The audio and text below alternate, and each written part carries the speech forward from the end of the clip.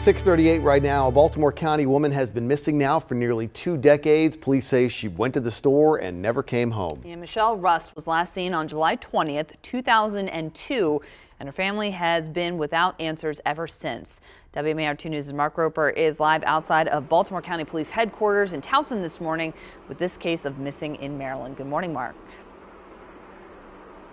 Good morning, Megan and Christian. In 20 years, no suspects and no arrests. And a viewer actually sent us a letter asking us to take another look at this case. So we talked with Baltimore County Police here about where the investigation to find Michelle stands today. Michelle Rust disappeared on the day of what was supposed to be her son's 3rd birthday party. Her husband told police she left their Halethorpe home to go to the store that morning. Later that day, Michelle's 1998 green Dodge Caravan was found along a street by Hillcrest Park in nearby Lansdowne. The key actually was in the driver's side door, broken off inside of that Caravan when it was found.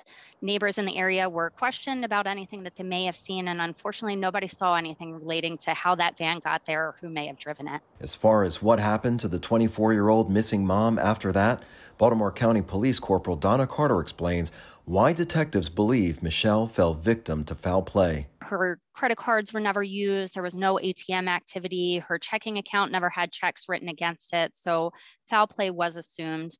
Also, she was diabetic and she was a devoted mother. So it just doesn't make sense. Michelle is described as having red hair and blue eyes. She stands 5'4" and weighed about 140 pounds at the time of her disappearance. Michelle's family, police, and the community searched the surrounding area to find her. But besides finding the minivan, there have been no leads in this case. And in 20 years' time, police don't have any suspects either. The only people that have been ruled out as suspects are her mother and father.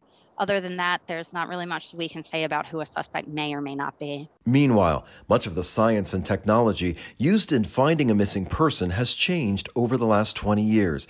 DNA, cell phone tracking, cell phone video, along with doorbell cameras are just a few of the resources police can now use to get answers for worried families. A person doesn't just disappear off the face of the earth. So it's just so hard not being able to give all of these families answers with as many missing persons and cold cases as we have. You know, we try to work them and no case is ever too cold.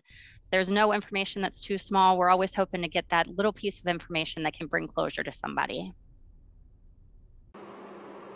And tonight at 6, we'll talk with Michelle's parents about how they've been able to cope over the last 20 years and how they've been able to find some closure. Reporting live in Towson, Mark Roper, WMAR2 News.